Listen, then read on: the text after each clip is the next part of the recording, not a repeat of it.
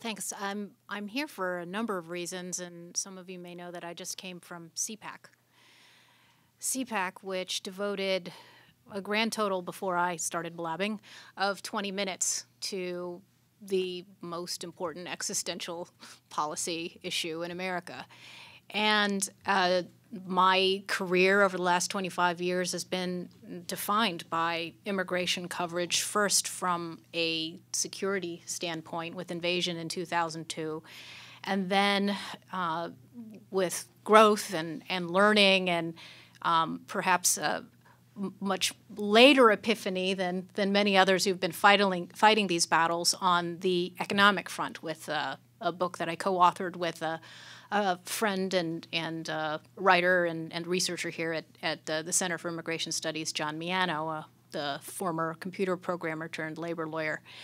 And those books were somewhat bookends for me. And it's interesting because in sort of the mainstream establishment of the conservative movement, the kind that is essentially ruled at CPAC for year after year after year, there's been, in my mind, not as much progress in the kind of enlightenment that the Center for Immigration Studies is responsible for and has been.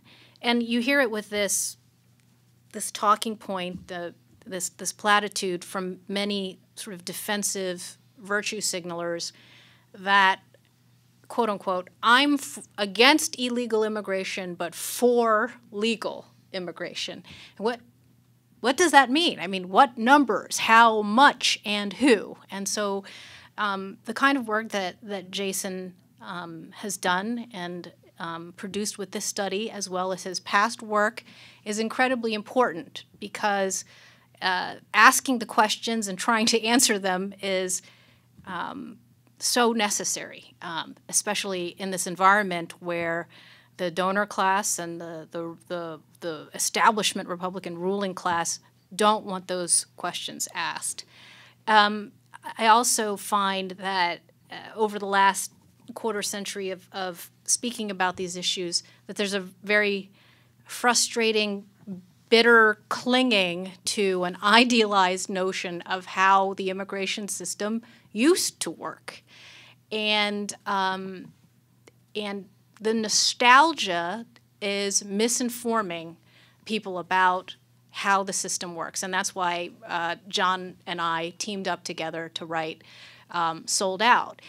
The idea, for example, that these thousands and thousands and tens of thousands of people with H-1B visas are, quote unquote, the best and the brightest simply isn't borne out by the data. And the data is the data. The data is not racist. The data is not xenophobic or discriminatory, and it's not picking and choosing. The data is the data.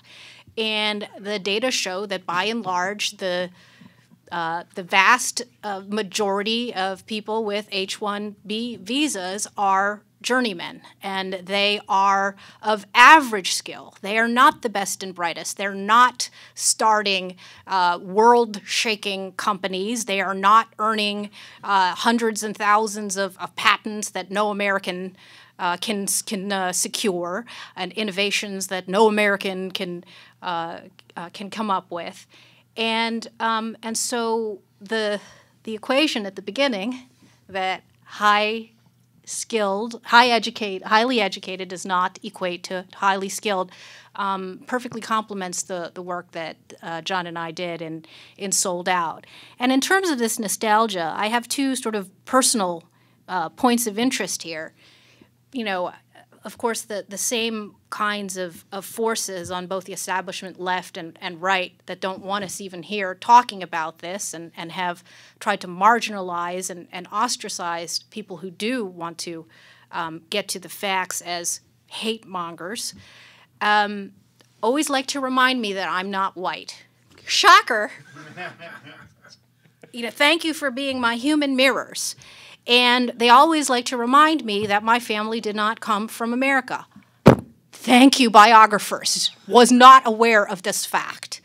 And then based on my own interviews that I've done with C-SPAN when I first published Invasion, they go ahead and regurgitate how my dad got here and how my mom got here. And back in 1970, when my father, who was on the cutting edge of the field of neonatology, he had been sought out after. I mean, he was incredibly talented. He went to a Catholic university, got a rigorous academic education, and had to pass many specialized tests in English in order to be able to come here, set foot in the first place, and do research and work. And that's not how it works anymore. And so the idea that we should have these specialized tests is actually nothing new. We used to have these kinds of things, and it certainly wasn't novel for either of my parents that they didn't merely have to have some rudimentary level of English literacy. They had to show that they had mastered it before they even got here, and yet the Wall Street Journal editorial page types are still living back in some imaginary era when the kinds of hurdles and obstacles and merit tests that were once something that nobody considered offensive were around. They now don't want anybody to talk about. I thought it was particularly interesting that when you broke out that the people who had arrived here more than 5 years ago still hadn't. That I don't know how to explain that. And then the other thing, of course, that we talked and sold out that I thought was interesting as well was the wide prevalence, especially in India, but in China as well, of diploma mills. And the implications that has for whatever metric the bureaucrats in the immigration and entrance system are using to determine what skill is. John Mayano, my co-author, has focused a lot on OPT. We had a chapter in our book about the exploitation of the F1 student visa program as well, and the diploma mills are not just overseas; they're here as well. And so when you've got people getting strip mall certificates, again, it just gets at this basic question of what is skill and what is a quality education.